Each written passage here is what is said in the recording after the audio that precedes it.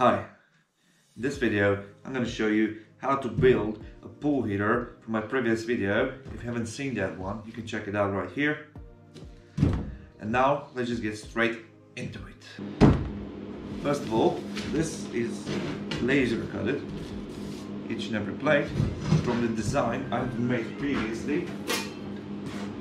From this thin sheets of metal I have created another one, and it worked perfectly, so I decided to scale it up, make it a bit better, some improvements, which are the holes here.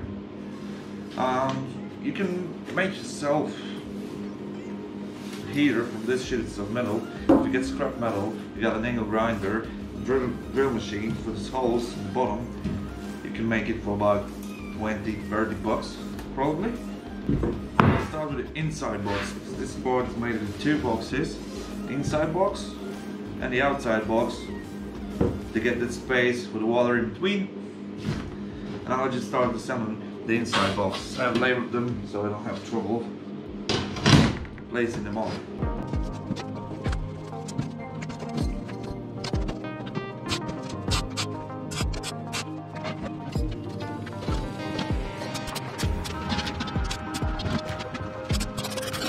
Got my first inside box finished. It just needs some welding. Now I can demonstrate how this works. You need a hole in a plate for the water to get in, for the water to go out. And you're gonna add the plate here. The water enters through the hole in that edge, fills this whole room with water all around here. When the fire is burning inside, this plate gets heated and the water takes that heat and comes out hot. That's the basic of it. Now I need to create the outside box. First, we need to weld this watertight.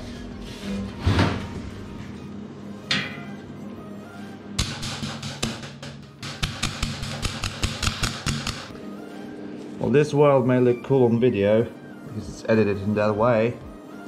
This is definitely what you should not do.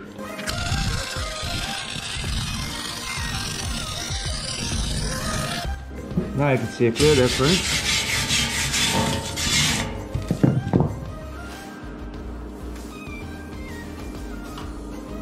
This is the weld that's gonna hold water, most definitely. Don't do this stupid shit. It just looks cool on video, that's it. Now we need to assemble the outside box to create that space for the water to flow through.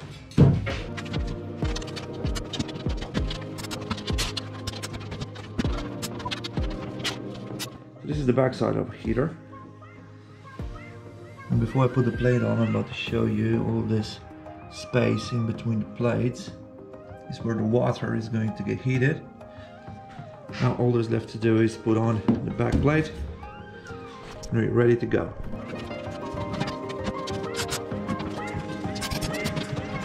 So now all that you need to do is find a piece of tubing, like so. Make sure you have a hose from your pool to check, and if it fits tight, then that's it. All you need to do now is put it on and weld around it. If you'd like to know how to weld, all you need to do is go left, right, a bit forward and a bit backwards, a bit forward and a bit backwards, at a steady pace, and you're gonna get a nice clean weld. And I'm gonna try to show you in just a bit, but that's it.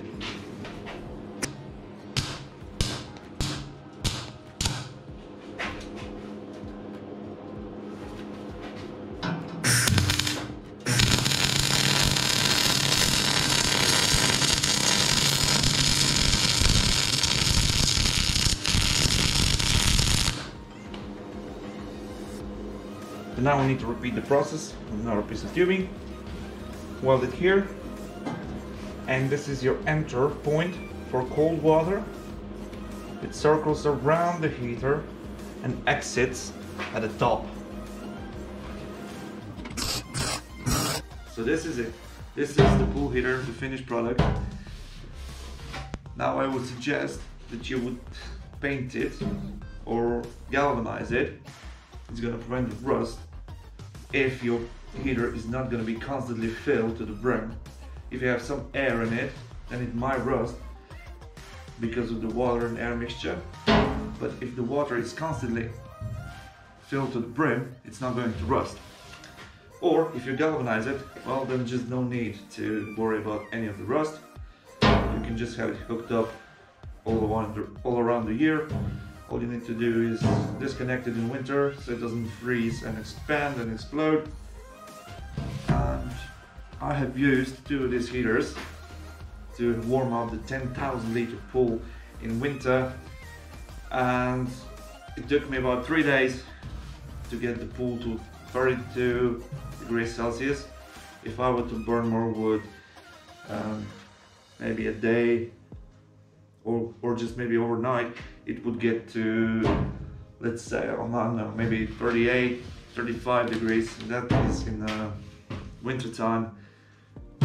It's very impressive. Now imagine what this heater would do in summertime. You know, you can have a pool parties, don't have to worry about any of the cold. And this is it for today, guys. If you'd like to see some improvements also on the project you've been trying to do and you haven't been able to, well, I would like to take the challenge. If you've got any ideas, put them down in the comments, and if there's enough of responses, I will try to do some of them. That's it. Thanks for watching. If you liked it, please like, share and subscribe.